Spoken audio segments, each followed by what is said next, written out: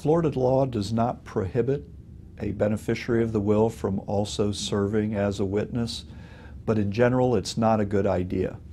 Typically it would be better to have disinterested individuals serve as witnesses, because one of the possible results of having a beneficiary serve as witness is that it might make it easier to contest the will, or at least it may raise a question of undue influence, perhaps, if a beneficiary also serves as a witness. So in general, not a good idea for a beneficiary to serve as witness.